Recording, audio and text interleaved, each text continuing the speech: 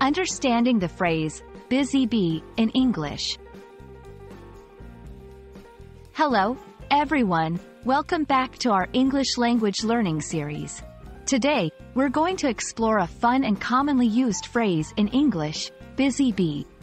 This expression is not only colorful but also packed with meaning, and understanding it can add a charming touch to your English conversations.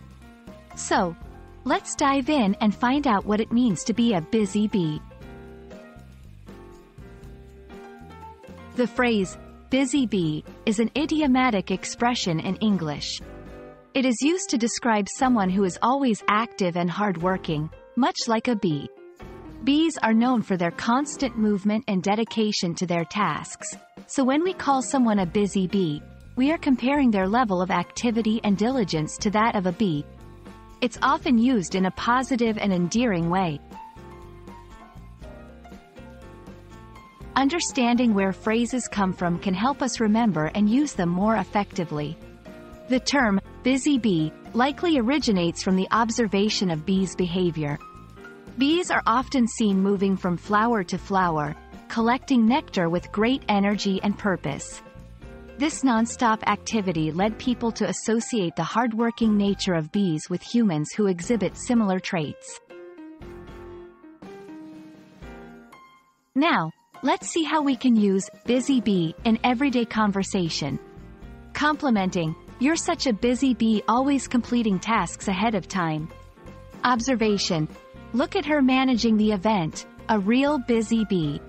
Self-reference, I've been a busy bee today, got so much done. Remember, it's a light-hearted and friendly expression, suitable for casual and semi-formal contexts. It's also important to know the cultural context. In English-speaking cultures, being likened to a bee is positive, reflecting admiration for one's work ethic.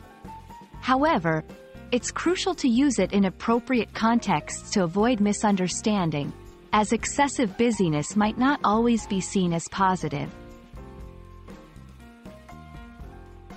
So, there you have it, the meaning and use of busy bee in English.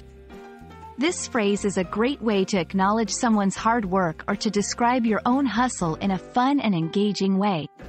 I hope you found this explanation helpful and will feel confident using busy bee in your English conversations. Remember, learning a language is all about practice, so keep buzzing around with your English practice. See you in the next video.